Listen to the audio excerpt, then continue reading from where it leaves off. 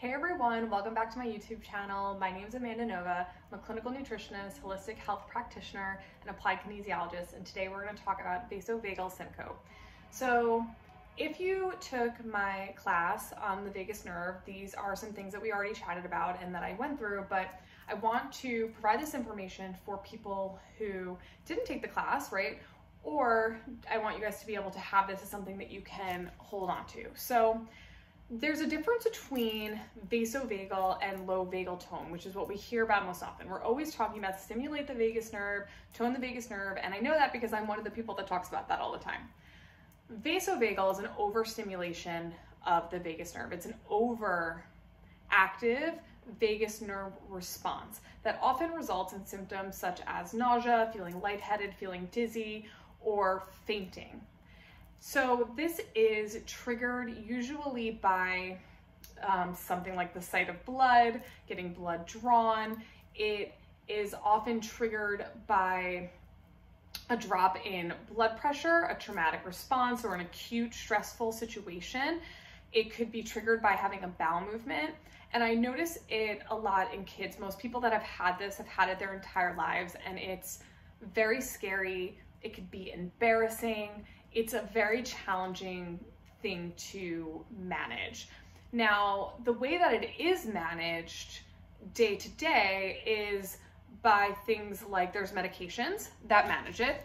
There is also things that people can do. Compression socks is one of those things, making sure that somebody gets enough sodium, enough minerals, enough water.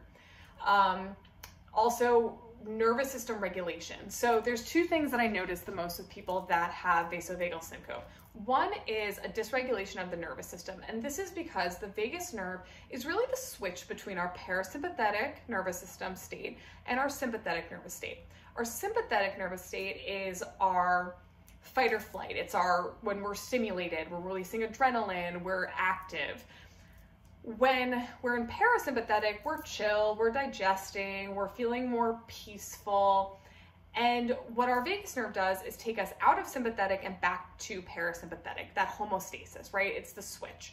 So a lot of times, people who have vasovagal also have dysregulation within their nervous system. Maybe they've experienced PTSD or trauma in their lives that maybe have caused this. So there's a lot of stuff going on within the nervous system. So nervous system regulation is really, really important. And I share a lot of different ways to do that, you know, and will continue to. The other thing is gut health. And the reason is because I often talk about, and I covered this in my class, the connection between the brain and the gut is the vagus nerve, right? So the vagus nerve is the communication between the gut and the brain. So if there's dysbiosis within the gut, which would be just toxins within the gut, inflammation within the gut, any issue that you're having within the gut, there's a miscommunication between the gut and the brain, right? And so it causes dysfunction within the vagus nerve, which essentially is that connection. And I keep going like this because it is the line of communication. That's another thing. So one of the things that people can do besides nervous system regulation is also make sure that they have a healthy gut and they focus on gut healing. Now, these things don't really help you day to day as much as they help you just prevent, right? So when I say day to day, I mean managing it. You have an episode, right?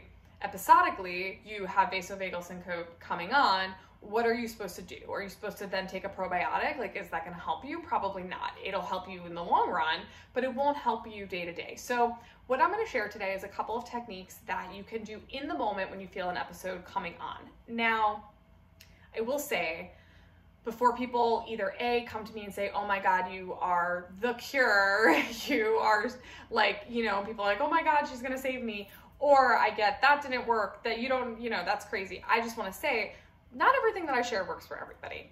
I'm sharing research and information, medical journals have been, you know, done on these things and trials have happened, and I take that information and I share them with you in hopes that you can find some relief or it can help you, but I don't know the severity of your condition, and everybody is an individual, right? So this is the best that I can do, is share with you what I've learned and what I know. So here are the 3 techniques, right? One is called arm tensing, and I'm on the floor and you'll see in a minute why. So arm tensing is one. You can do this standing up, sitting down, kneeling down, whatever you want to do. But you're going to clasp your hands like this, and you're gonna pull, and you're gonna tense your arms as tight as you can and pull in opposite directions. It is said that you should do this until the symptoms either subside or you can't do it anymore. And I understand that if you're feeling weak or you're feeling dizzy, that this one might be a little bit challenging, but it's almost just like whatever you can grab onto yourself and just pull as hard as you can and see if that helps. The second thing is crossing your legs and doing the same thing. So one leg over the other, like so. Again, sitting, standing, doesn't really matter. And you're going to cross your legs, and then you're going to squeeze as hard as you can, one leg over the other, whatever feels most comfortable. You can even squeeze and then switch sides if you want, but you're going to squeeze like that with your legs crossed, like so, for as long or as hard as you can, again, until symptoms subside or until you're like, I can't do this anymore, like I can't, right? And then lastly, this one is a little bit easier, I think, for, like, this is one I think for kids that is helpful. A little bit harder for the older adults that have things like Parkinson's or some of these older people who have joint issues or health issues to do this one, but you're going to crouch down. So you're gonna squat. So this is one, so you can teach a kid this one to kind of squat down if they feel comfortable doing this in public, right? So you're gonna squat down or take a knee, but basically you want to change your elevation. So you're gonna come down. And I always would say put your head down as well. So you're gonna kind of just, you're changing from either standing or, you know, you wanna come down. That can often help. Also, sometimes people put their head down as well, and they're between their legs if they're squatting into a ball. And this can help the symptoms subside, again, until you feel comfortable enough to raise up. So that's all the information I have today for in the moment techniques for vasovagal.